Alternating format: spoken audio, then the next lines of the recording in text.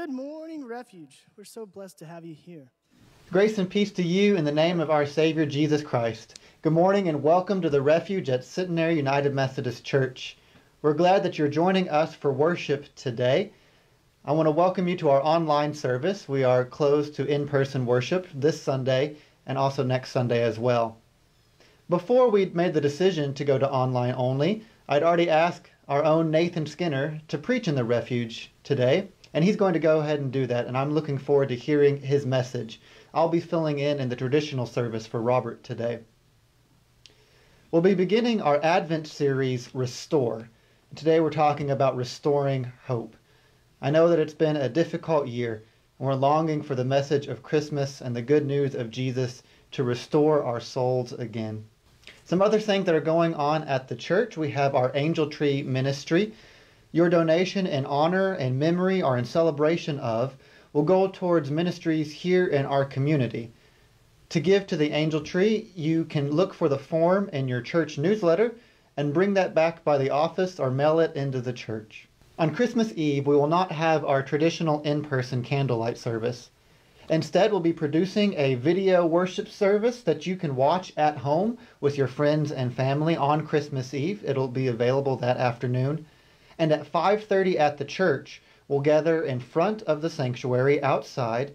We'll sing some Christmas carols together, and we'll celebrate the light that has come into the world through Jesus Christ.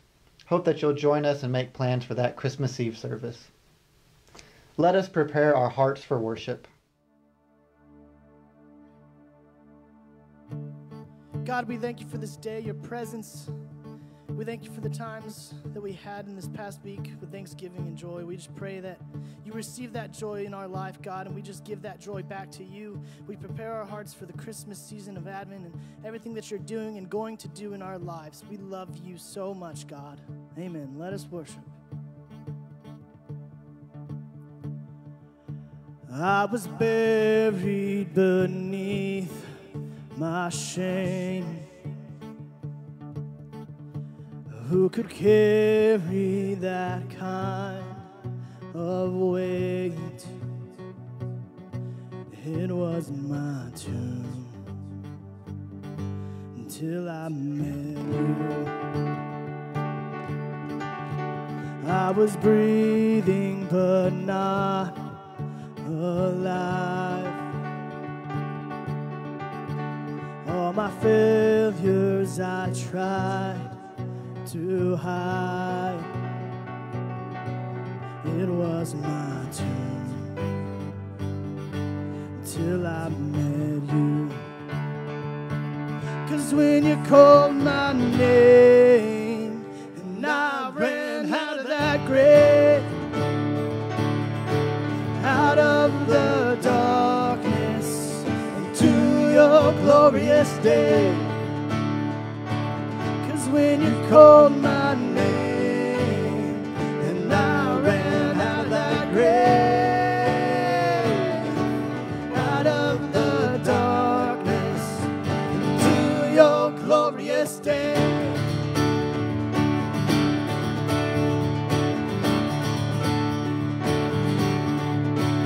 Now your mercy has saved my soul. Your freedom is all that I know. The old me knew Jesus when I met you. 'Cause when you called my name and I ran out of that grave, out of the darkness into your glorious day. 'Cause when you called my name and I ran out of that grave, out of the darkness to your glorious day.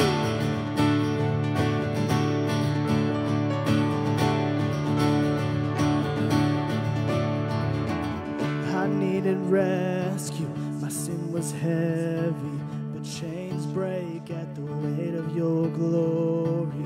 I needed shelter, I was an orphan, but you called me a citizen of heaven. When I was broken, you were my healing. Now your love is the air that I'm breathing. I have a future, my eyes are open, 'cause when you call my name, and I ran out of that grave, out of the darkness, into your glorious day. 'Cause when you called my name, and I ran out of that grave, out of the darkness, to your glorious day.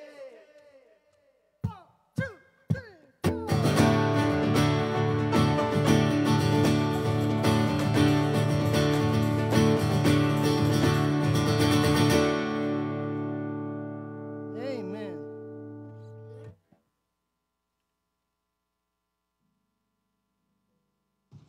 Good morning and welcome to Centenary United Methodist Church. My name is Nathan Skinner and I'll be your pastor today in the Refuge service.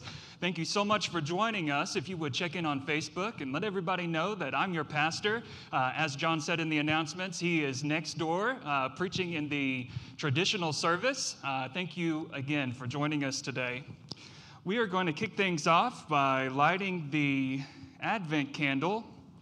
And our scripture today for the Advent candle is Psalm 80, verses 1 through 7. Please listen, O shepherd of Israel, you who lead Joseph's descendants like a flock. O God, enthroned above the cherubim, display your radiant glory.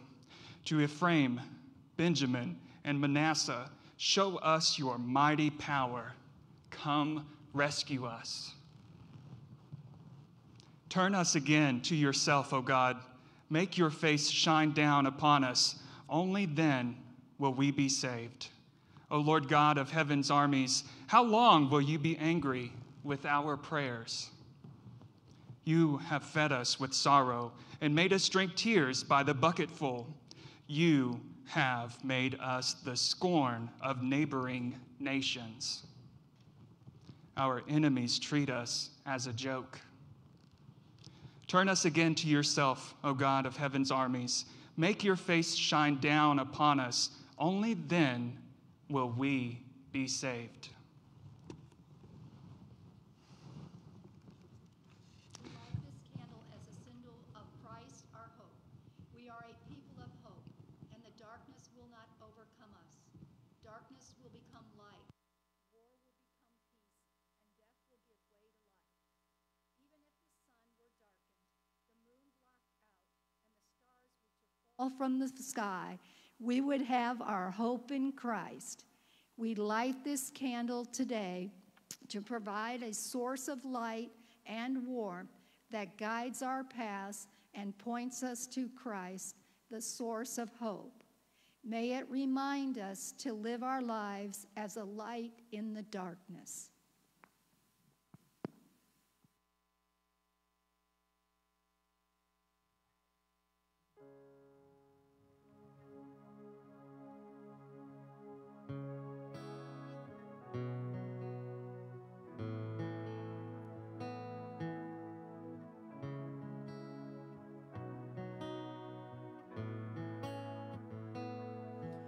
Oh come, Emmanuel,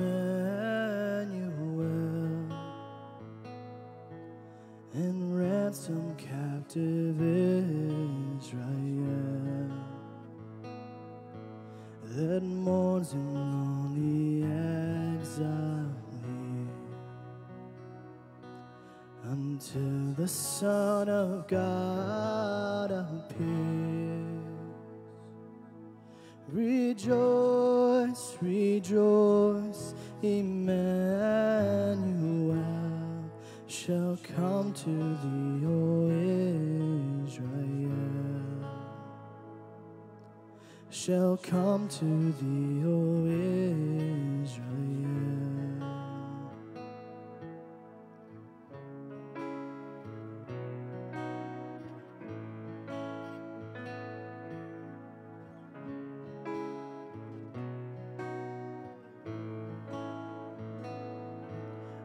Come thou wisdom from on high, who orders all things mightily. To us the path of knowledge show, and teach us in your ways to go. Rejoice, rejoice, Emmanuel shall come to thee, O Israel. Shall come to thee, O Israel. Rejoice, rejoice, Emmanuel shall come to thee, O Israel. Shall come to thee, O Israel. Rejoice, again I say rejoice, for unto us is born the Savior of the world. Take heart, O weary soul, take heart, for help is on the way, and holy is his name. Rejoice, again I say rejoice, for unto us is born the Savior of the world. Take heart, O weary soul, take heart, for help is on the way, and holy is his name. Rejoice, rejoice, Emmanuel shall come to thee, O Israel. Shall come to thee, O Israel. Rejoice, rejoice, Emmanuel shall come to thee, O Israel. Shall come to thee, O Israel.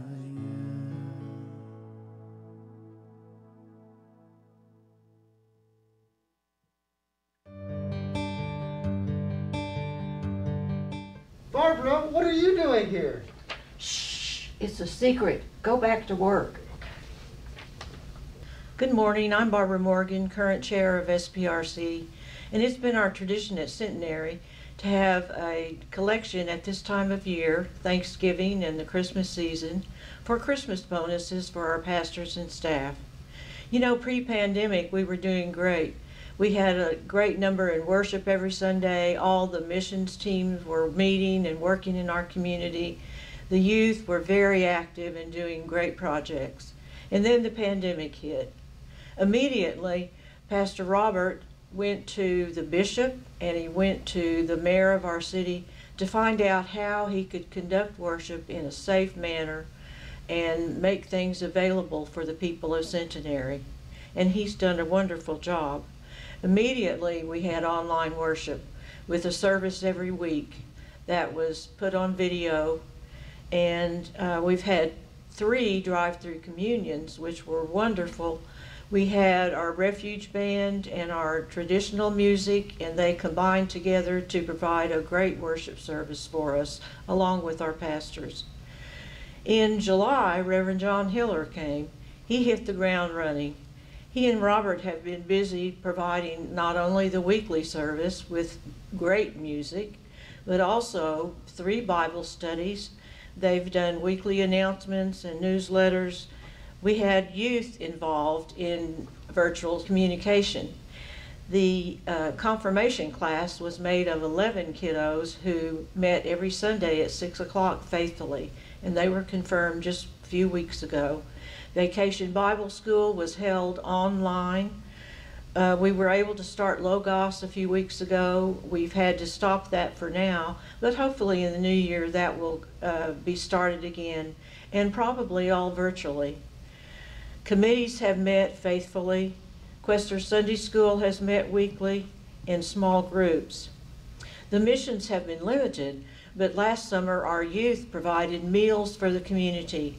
They would bring in sack lunches, and the pastors and staff would deliver those to different people in our community. St. John's Mission has been very faithful. They have probably fed over 2,000 people this year by providing sack lunches. And just this week, our men's club has provided 50 Thanksgiving boxes, and they will do so again at Christmas time. The leadership and guidance of our pastors and staff are what have made all these things possible. We could not do it without it. And I want to give a big shout out to Kevin McCartney. He has been so faithful in every video you see. Kevin's standing behind that video. We need to put him in front sometime. So now I would ask you to open your hearts and open your bank account and see what might be appropriate for you to give as a Christmas bonus. You can give online. Just be sure to put Christmas for the staff.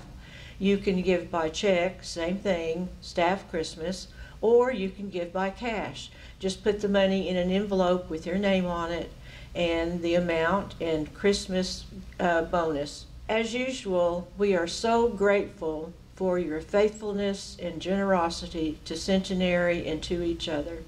And I just want to thank you for that. It's now time for God to receive our offerings. Your giving is an act of worship and makes possible the ministry of changing lives, transforming communities, and renewing the church. You can give to Centenary by dropping a check in the mail at P.O. Box 507, Lawton, Oklahoma, 73502, or by going to the church website, lawtoncentenary.org, and clicking on Give. You can also come by the church office or call 580-355-5660 to set up direct deposit. Let us go to the Lord in prayer. Great God of wonderful surprises, we enter this season of preparation for your Son's coming, looking not just for a memory of past events, but anticipating a return. We strive to get out of our lives in order and pray that our giving of ourselves to these preparations might reflect the earth-shaking importance of his coming. Help us to give ourselves generously, for we do not know the day or the hour. We pray in the name of the one who will come. Amen.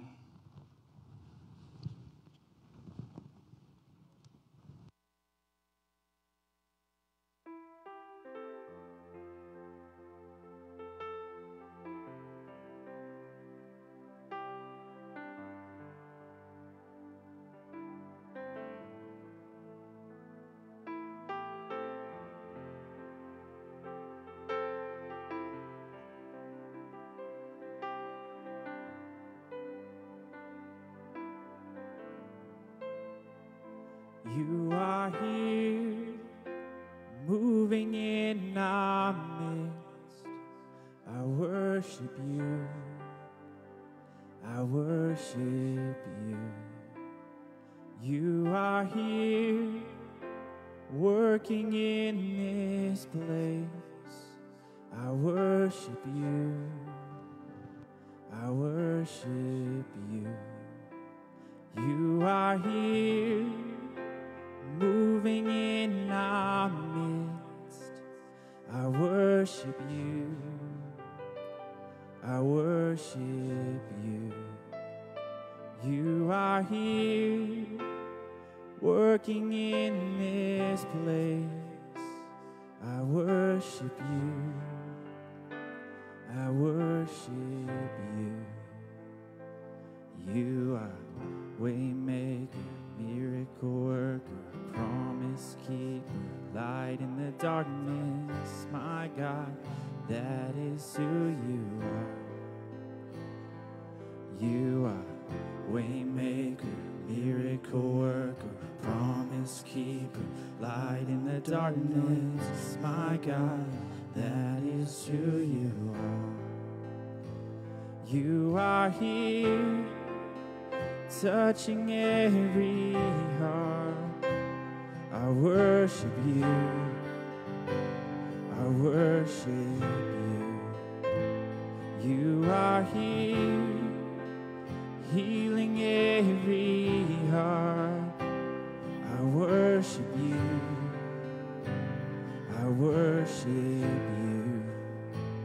You are here, turning lives around. I worship you. I worship you. You are here, mending every heart. I worship you. Yeah, I worship you. You are waymaker, miracle worker, promise keeper, light in the darkness. My God, that is who you are. You are waymaker, miracle worker, promise keeper, light in the darkness. My God, that is who you are. You are waymaker, miracle worker, promise keeper, light in the darkness. My God, that is who you are. You are waymaker, miracle worker, promise keeper, light in the darkness. My God, that is who you are. That is who you are. That is who you are. That is who you are. That is who you are. That is who you are. That is who you are. That is who you are. That is who you are. Yeah, you are waymaker, miracle worker, promise keeper, light in the darkness. My God, that is who you are. You are waymaker, miracle worker, promise keeper, light in the darkness. My God, that is who you are. Even when I don't see it, you're working. Even when I don't feel it, you're working. You never stop working. You never stop working. Even when I don't see it, you're working. Even when I don't feel it, you're working. You never stop working. You never stop working. Even when I don't see it, you're working. Even when I don't feel it, you're working. You never stop working. You never stop working. Even when I don't see it, you're working. Even when I don't feel it, you're working. You never stop working. You never stop. You are waymaker, miracle worker, promise keeper, light in the darkness. My God, that is who you are.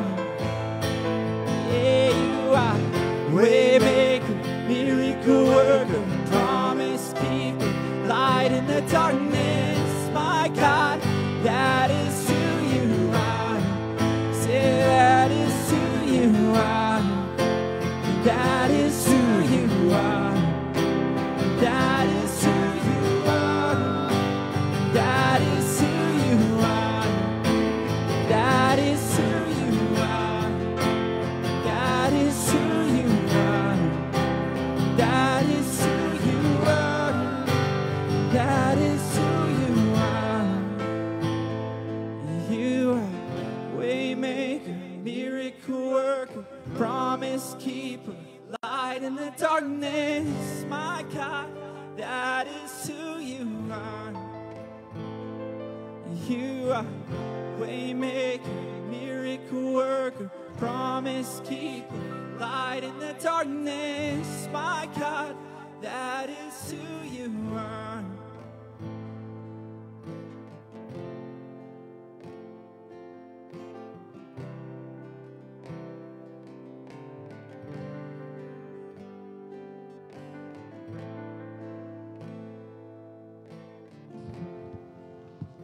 This is incredible. This is the best. This is where I joined the church in this service. I know all of you are at home and we're live streaming, but this feeling that I just have to share it with you and let you know that I am so thankful for you letting me use my prayers, my presence, my gifts, my service, and my witness to serve God's kingdom. Come, Holy Spirit, come. Let's go to the Lord in prayer. Lord of time and hope, we are rushing headlong into the holidays to come. We look at our calendars and our day planners and wonder how we will get everything done in the time allotted to us before the big day arrives. We begin to panic at the thought of projects still to be finished, contacts that need to be made, preparations for festivities that have only just begun. And the darkness of the obsessive holiday planning overtakes us and clouds our minds and spirits. But you are a God of time and light. You bring us hope, as you always have, through the voices of the great prophets, and now through the one who is to come, Jesus Christ. Remind us again what this season is truly about: love, hope, peace, and joy. Calm us down. Slow us down. Help us remember that it is in loving relationship that you gave your Son to us. And it is in loving relationship that your word is carried into the hearts of the people. No tinsel, ribbons, tape, cards could convey the eternal message adequately. You have given us the light to shine in our path and cut through our darkness. Shine in the hearts of your people today. Bless those dear ones whom we have named before you today with your healing, reconciling, comforting, peace, and love. Give us strength to face all the difficult situations, and let your compassionate light shine on them, guiding their decisions and their steps. Bring us at last to your presence, where the light of hope and love continually pour out on us. These prayers and hopes we offer in confidence and gratitude for your love and presence. Amen. Our scripture today comes from Mark 13, 24 through 37. But in those days, after that suffering, the sun will be darkened, and the moon will not give its light, and the stars will be falling from heaven, and the powers in the heavens will be shaken. Then they will see the Son of Man coming in clouds with great power and glory. Then he will send out the angels and gather his elect from the four winds, from the ends of the earth to the ends of the heaven. From the fig tree, learn its lesson. As soon as its branch becomes tender and puts forth its leaves, you know that the summer is near. So also, when you see these things taking place, you know that he is near, at the very gates. Truly I tell you, this generation will not pass away until all these things have taken place. Heaven and earth will pass away, but my words will not pass away. But about that day or hour, no one knows, neither the angels in heaven nor the Son, but only the Father. Beware, keep alert, for you do not know when the time will come. It is like a man going on a journey, when he leaves home and puts his slaves in charge, each with his work, and commands the doorkeeper to be on the watch. Therefore, keep awake, for you do not know when the master of the house will come, in the evening or at midnight, or at cockcrow or at dawn, or else he may find you asleep when he comes suddenly. And what I say to you, I say to all, keep awake. This is the word of God for the people of God. Thanks be to God. Bob and Betty were two of my dearest friends, a strong, loving example of what a married couple should be. However, this couple was always at least 15 minutes late for everything: church, fellowship dinners, or parties. Bob contracted cancer and died. The funeral was to be in the church sanctuary. That afternoon, the funeral director came to the pastor's office all upset. Betty was outside in the limo and would not get out. The pastor went out to the limo expecting Betty to be upset, not wanting to accept the reality and finality of Bob's death. He pleaded with Betty to get out of the limo. She insisted she was not getting out. Finally, clenching her teeth, she looked at him and said, "That man made me late for everything for 45 years, and I will not be late to his funeral." At an intersection, the green light changes to yellow. At a theater, the house lights flash. At a railroad crossing, the lights begin to flash. A car in front of you on the freeway turns on their signal that they're going to turn. A voice in the wilderness of Judea, a voice is heard declaring, "Prepare the way of the Lord." What do these have in common? They are all warning signs for which you need to be prepared.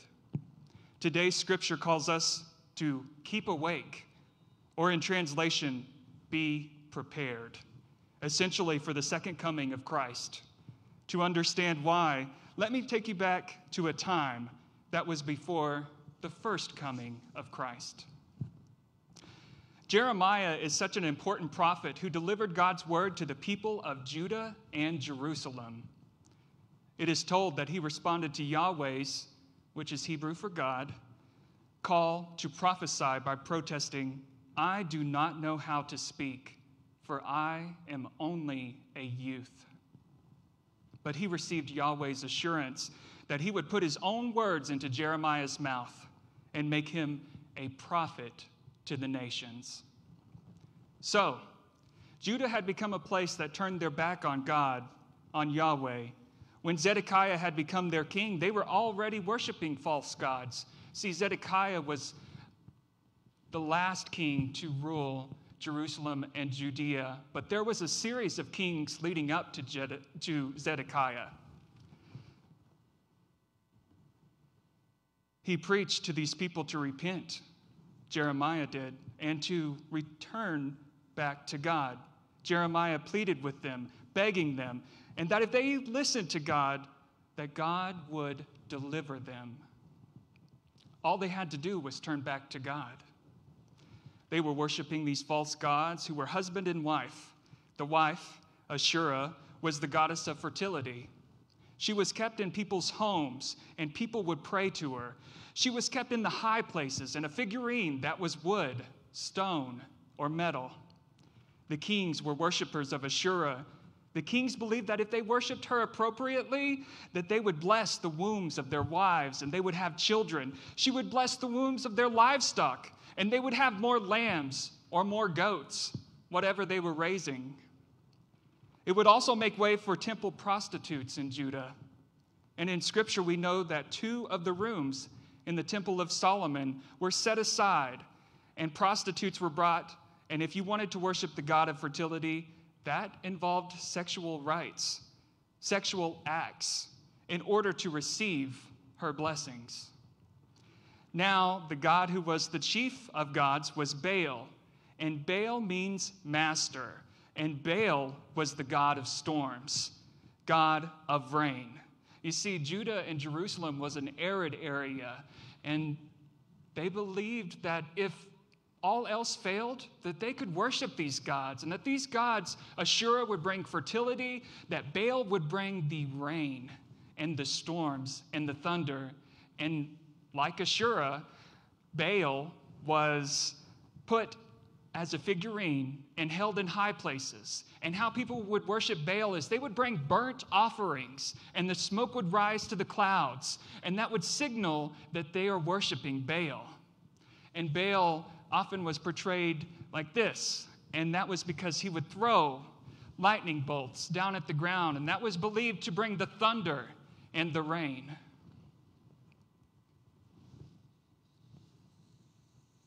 There was another name they called Baal, and that was Moloch. And Moloch was a god who demanded sacrifices. offered rain and offered blessings, and if you were in a period of drought and you had offered everything you could think of, the last thing you would want to offer is the thing that was the most important to you. And in this day and time, that was your firstborn. You see, Moloch was built of iron on the side of a hill. And what they would do is they could go inside Moloch and they would stoke a fire inside of him. And that would cause that iron to get hot. And on the side of the hill, Moloch's arms were stretched out like this. And the offerings were brought and placed in his hands as the fire would burn inside. And they believed that this would bring so much to their family, that they would believe that this would release the drought that they were going through. Whatever they could do to find something to believe in that wasn't of God, that's what they did. And that's because of the series of kings. So think about this. Judah and Jerusalem are in this area where they're no longer serving God. They're serving other gods. They're believing in these false gods.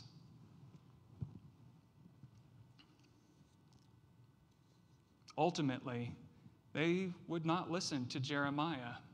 Instead, the Babylonians would infiltrate and destroy the kingdom of Judah and the city of Jerusalem. You see, you have the Babylonians, and then you have Judah, and then you have Jerusalem. And what happened is that the Babylonians are becoming so strong and so powerful, they want to take over this land. And in order for them to do that, they began to tax Judah and Jerusalem. And how they get the reaction from the Babylonians is that whenever they begin to head west, that at that point there was a wall. And this wall was built to keep the Babylonians out. And eventually one day, the Babylonians break through this wall and they enter into the cities of Judah and Jerusalem because they're not paying their taxes. And the king tries to run away. The king goes out of the back. And while the king tries to escape, the Babylonians had become so powerful that they sent those that were infiltrating the cities to capture the king. And what ends up happening is they capture the king and they bring him all the way back to Judah. And there they make an example of him. They bring his family. And as they bring this family, they realize that the king's brothers are going to be killed. And two of them are killed in front of the king as an example of what the Babylonians would do to get their power, to take hold of this land. Because you see, this land is a trade route. That's the reason why this land was so important, was because the Babylonians wanted to use this land as a way of getting to other countries. And as Judah and Jerusalem began to reject the Babylonians and not pay their taxes, that's when all of this became a problem. And so you think about this, in this area where everybody is not of God and everybody is worshiping other gods. So, in 586 BC, Judah, broken families, would have been ravaged by grief and loss. Those left behind would have had to scramble to find surviving relatives and a place to sleep if their homes had been destroyed. Produce and food animals were either destroyed or taken. Every object of value was plundered. Anyone with any authority or skill to help rebuild the society was dead or gone. Something happened in the United States that would be equivalent of what the people of Judah felt. On September the 11th, 2001, when the World Trade Center, the Twin Towers, fell, and the Pentagon damaged by flights that were redirected by the Islamic terrorist groups, Al-Qaeda. You know where you were that day, and you know where your family was and the things that you were experiencing, because that stopped everything. That made us pause and reflect upon how easily we could get hurt from others. Except we came together as a nation, and as God's people, we did not fall, but we were made stronger because of what happened to us. The kingdom of Judah fell. The fall is similar in that everything that had been written up in Scripture up to this point was so important in 587 BC that it was rewritten in the light of what happened here. And everything else that happened after was shaped by what happened when the city of Jerusalem was destroyed and Judah fell. So I begin to think, how long as people of the earth have we been this way? How long have we dealt with destruction and painfulness and people of others that are not of us infiltrating and wanting things from us? How long have we reacted in such a way that would destroy? So, the story in the Bible after the Garden of Eden, which is where Adam and Eve are expelled because they didn't listen to God, and now we have sin in the world, is about their sons, Cain and Abel. When they grew up, Abel became a shepherd, while Cain cultivated the ground. Abel's life was going well, and Cain's wasn't going so well. The blessings of God for Abel, and the lack of blessings for Cain. Abel brought his very best animals to sacrifice to God, and Cain brought some of his grain. Some. God accepted Abel's gift, but not Cain's. Abel brought his very best. This made Cain very angry and begins to build a resentment in Cain's mind and heart. He begins to channel this resentment towards his brother. So one day he invites his brother to walk in a field with him. There Cain attacks and kills his brother. Genesis chapter 4. Before this chapter is over, we meet Lamech, who is the father of Noah and is from the family of Cain. He boasts about something that has just happened, or he's making a promise of what will happen. Lamech says, I have killed a man who attacked me, a young man who wounded me. He says, if someone harms me, then I'm going to seek revenge to this person 77 times. I'm going to seek vengeance 77 times. Could you imagine if somebody were to look at you, or if you were to say something that wasn't appeasing to them, or if you weren't doing something that would continually lift them up into a light and shining them, that they would in turn come after you, that they would want to destroy you, that they would make threats to you, that they would say, because you reacted in this way, because you said these words, because these were your actions, the response that you're going to receive is that I'm going to come after you. Could you imagine being threatened like this, that somebody of this type of caliber would go through with these accusations, with these threats?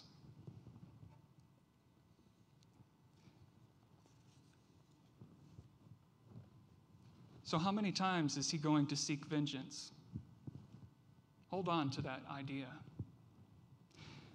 You see, the words that we speak matter. You know that saying, sticks and stones may break my bones, but words can never hurt me? That's not true. Words can hurt us. Maybe you've said something to somebody and you didn't mean, or maybe you got a feeling about something and you shouldn't have. You say, I'm not going to get even, but I'm going to get ahead. This was the idea that Lamech had. So violence begins to erupt early in the book of Genesis. In God's sight, the earth had become corrupt. and was filled with violence. Genesis 6:11. Here, God begins to baptize the earth by sending a flood to cleanse, to make clean, and renew. Humanity is doing these horrible things to each other. God chooses Noah and says to him, I have decided to destroy all living creatures, for they have filled the earth with violence. Noah builds the ark at God's request. Think about this. Noah is building in the middle of the desert. They hadn't seen rain. When David was in the lion's den, did he run? No, but he also didn't have a choice. God delivered him because he was faithful and trusting to God's word, to God's promise. Now we have the ark story about a flood that is coming to cleanse the earth. God is grieving the pain and violence that people are inflicting upon one another. One has to wonder whether God's instructions made any sense to Noah. God told him to build a gigantic boat far from the nearest body of water. And here we see Noah was obedient, even though God's instructions were hard to understand. This is one of the secrets of life. This is one of the secrets of life. We may not understand how everything works, but we must always be faithful to do what God tells us to do.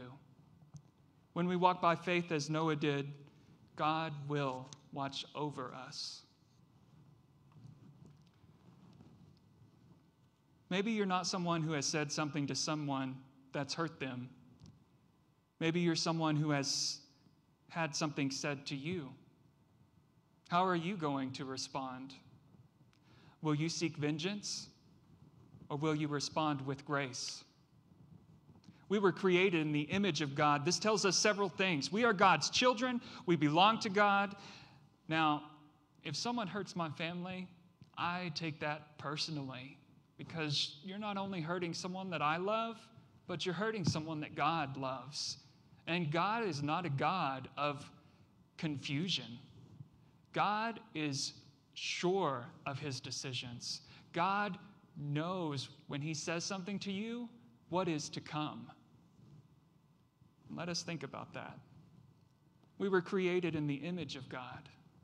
This tells us several things. We are God's children, and we belong to God. I take that personally, as I said, because they're hurting someone I love.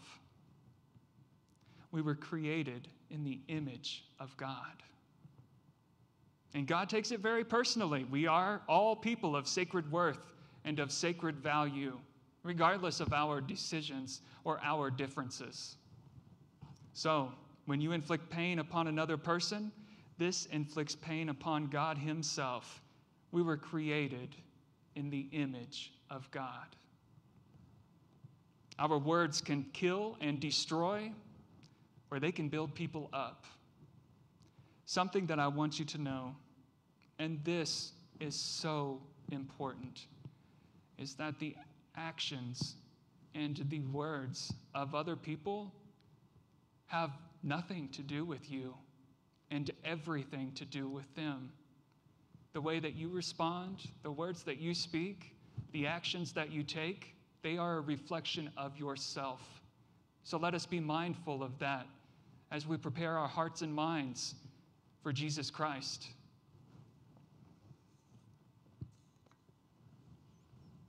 In October 2006, after a long shift at the fire department, 20-year-old Matt Swatzel fell asleep while driving and crashed into another vehicle. He awoke to the most awful sound. Realizing he had crashed into June Fitzgerald, who was pregnant and with her 19-month-old daughter, Faith. Faith survived the crash, but her unborn child did not. Fitzgerald's husband, a full-time pastor, asked for the man's diminished sentence, saying, "You forgive as you have been forgiven." He meets with the man who fell asleep at the wheel and killed his wife and unborn child regularly. He could have chosen to write a statement of impact about how this changed his life forever. But he chose to forgive this man. He chose not to let evil win. Genocide. I had to look this word up. Genocide. What does that mean? The deliberate killing of a large group of people, especially those of a particular ethnic group or nation. During the Rwandan genocide in the mid-90s, the entire family of a woman named Immaculée was murdered in a massacre. In Rwandan, they separated people by the width of their nose, by the amount of space between their eyes, or by the length of their fingernails. Immaculée chose to forgive the people behind the death of her family and went on to write a best-selling book entitled Left to Tell. She founded the Left to Tell Charitable Foundation in order to help children who have been orphaned due to genocide. She found God in the midst of her tragedy. He was with her from the very beginning and is the reason she chose to rise above what happened. The Rwandan genocide was over the span of 100 days, and 800,000 people were killed. Rwandan's history was marred by a tragic cultural genocide, yet decades later, healing and reconciliation have begun throughout the country. This is an incredible reminder of the power of forgiveness, not only to heal individuals, but communities. Here we have stories where people have gone through a great difficult time of pain, and their response speaks so true to who they are, to how God came into their lives and gave them the strength to overcome. Anita Smith and her husband Ronnie moved to Libya because they saw the suffering of the Libyan people. They saw their hope, and they wanted to partner with them to build a better future. Anita said in a letter, Ronnie was a chemistry teacher in a Benghazi school. On December the 5th, 2013, Ronnie was shot and killed by an unknown gunman during his morning run. Anita addressed her husband's attacker in her letter saying, "I love you and forgive you. How could I not?" For Jesus taught us to love our enemies, not to kill them or seek revenge. The U.S. Department of State website is a place where you can go to get the scoop on a place before you travel. They provide what's called a travel advisory level. There are 4 levels to which they classify. Level 1, exercise normal precautions.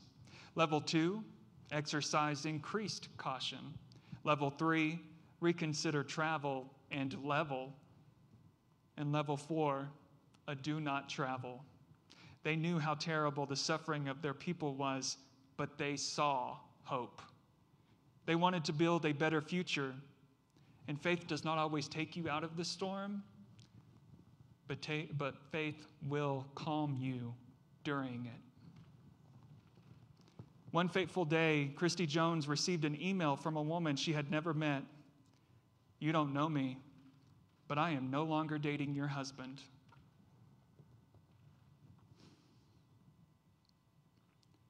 "I'm sorry for any pain I caused your family," the email read. "I felt paralyzed," Christy said. She called her husband at work, and he eventually admitted that it was true. He had carried on a 4-month affair with a woman he had met at work. "Forgiving him was the hardest thing I've ever had to do," said Christy, but his honesty made it easier. The two later went on to renew their wedding vows, and Christy said that day, "Our marriage is stronger for it. I have no regrets." So here we have situations where the worst has damaged people, where people have lost, where people have been killed, where people have continued to have issues thrown at them, and they have to respond. I want to remind you of a question that I had in the very beginning. How many times does Lamech say that he's going to seek revenge? Emotions are God-given, spontaneous responses to events.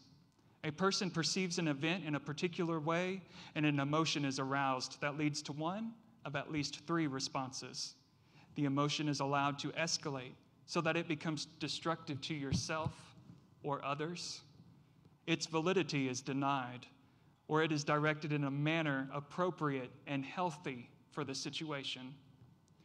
Emotions themselves are neither good nor bad. The problem lies in the thoughts that produce emotions and in behaviors resulting from emotions. Because they are spontaneous, emotions do not last for an extended period of time. They are nurtured by the mind and will. Emotions are a caution light, reminding us to re-examine what we are thinking. I hope that you thrive in the midst of your storm. I don't know what thriving will look like for you in this year of your life.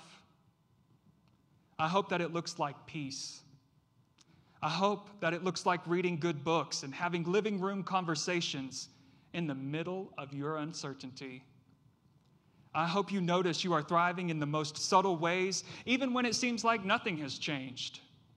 I hope thriving means saying what the heart longs to say after finally realizing that you had made it a lot further than you gave yourself credit for. I hope you can keep that bold hope that there is more in store for you. I hope amidst your uncertainty that you keep courage to come alive again. The Apostle Paul said this, and it's a verse that we should memorize.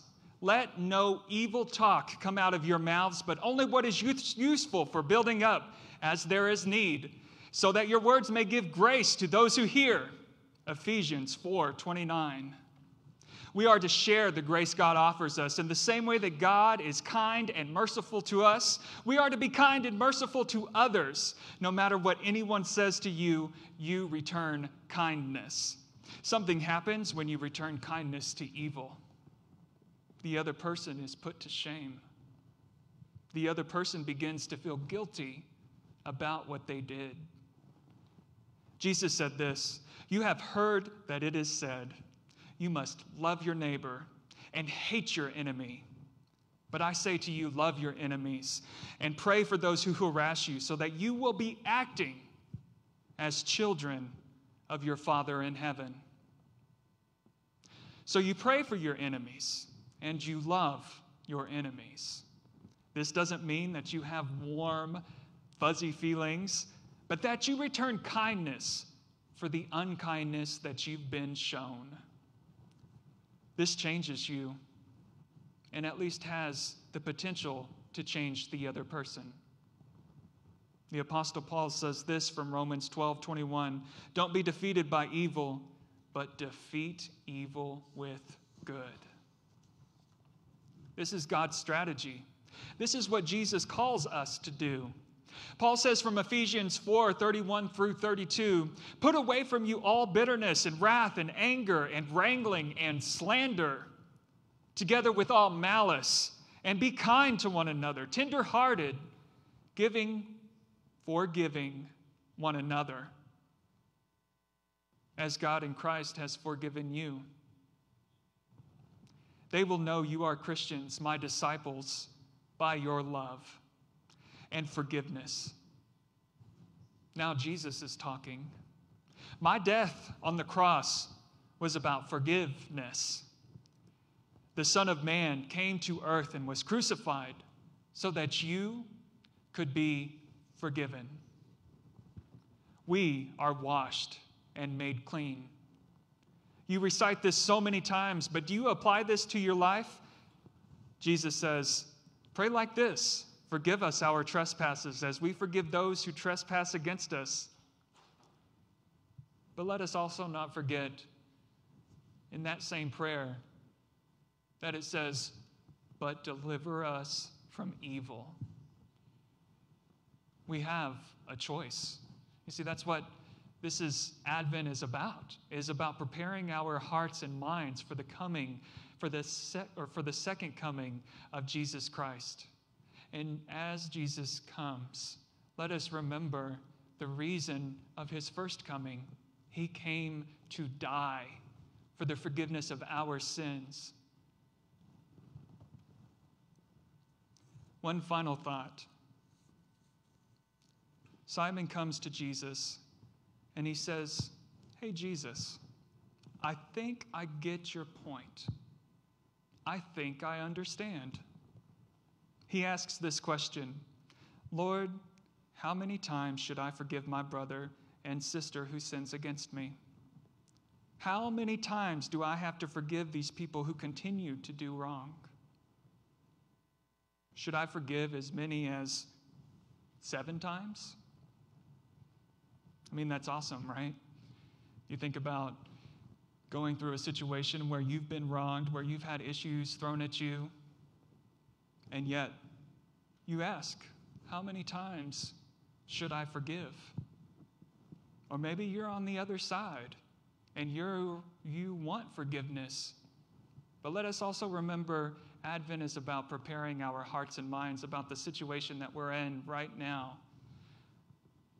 where what we've gone through is what we've gone through. I know people that have experienced loss. I know people that have had issues because of funerals during this pandemic and their family wasn't able to gather. I know of situations of people who have lost their job because of this pandemic. But I also know those that continue to rise above are those that don't give up, those that continue to do what God has called them to do. In the midst of the storm, God may not always give you the best things to go through, but what I can tell you is that God will deliver you, but you must remain faithful to his word.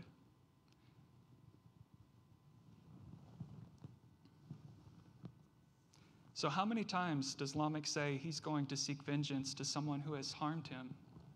77 times, he boasted. He was proud of that.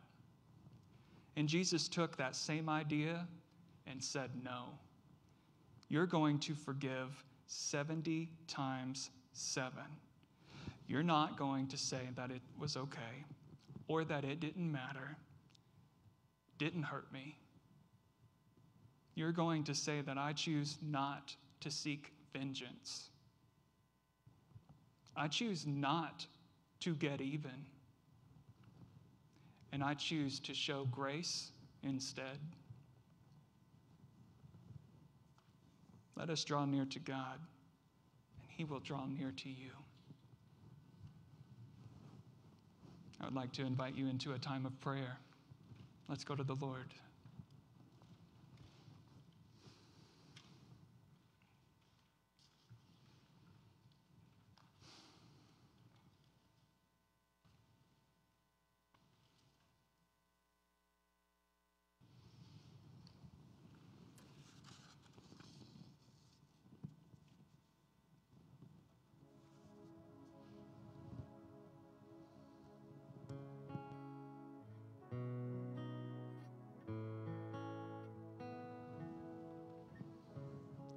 God of light, we give you thanks for the hope you have restored in us. Make us your light in a world of darkness so that we will always point to your presence. Through Jesus Christ we pray. Amen.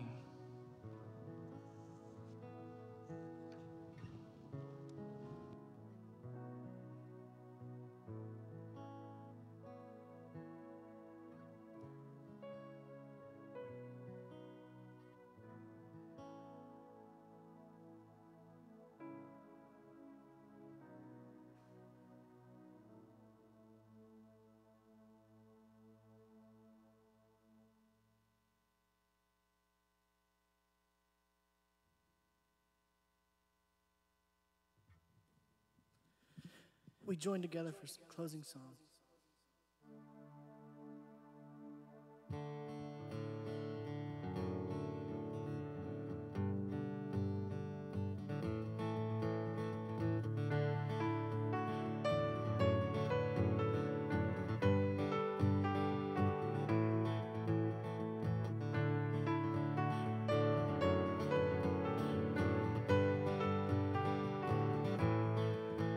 The first Noel, the angels did say, was to certain poor shepherds in fields as they lay, in fields where they lay keeping their sheep on a cold winter's night that was so deep. Noel, Noel, Noel, Noel, born is the King of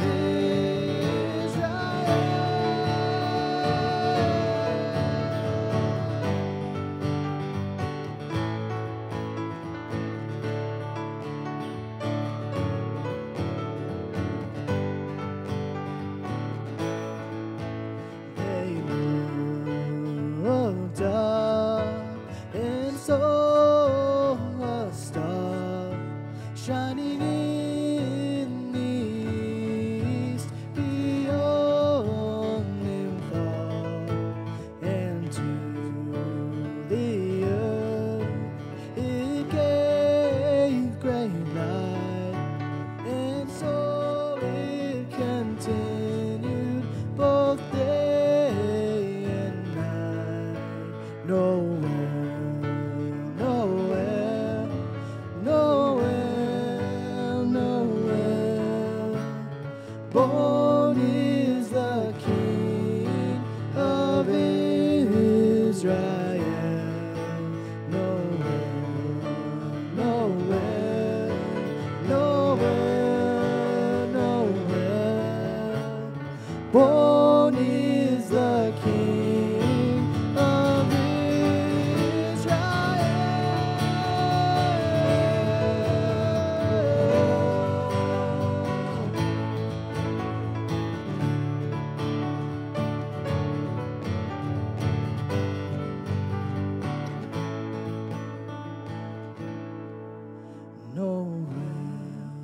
Noel, Noel, Noel, born is the King of Israel.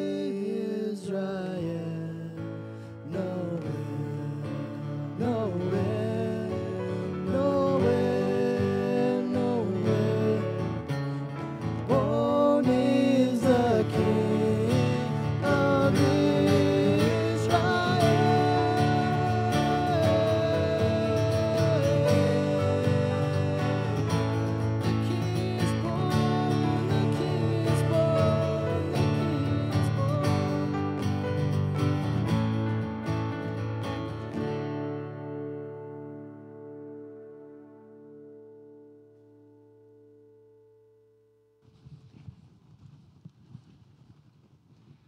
Now receive this benediction.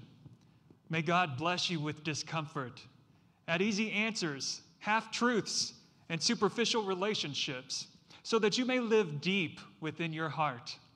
May God bless you with anger, at injustice, oppression, and exploitation of people, so that you may work for justice, freedom, and peace.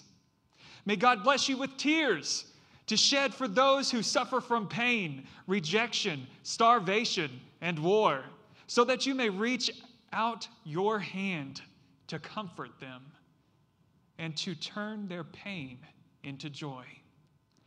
And may God bless you with enough foolishness to believe that you can make a difference in this world, so that you can do what others claim cannot be done. Amen.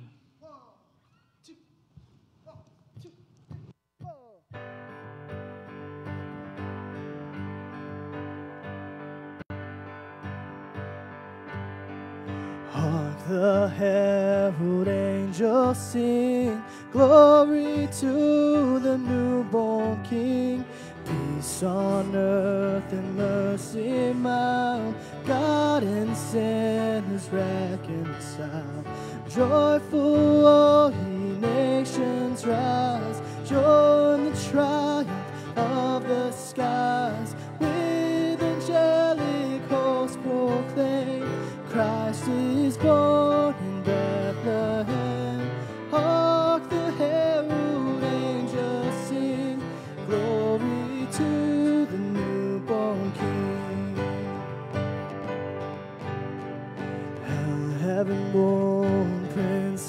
peace. Hail the Son of righteousness, light and life to all he brings, risen with healing in his wings.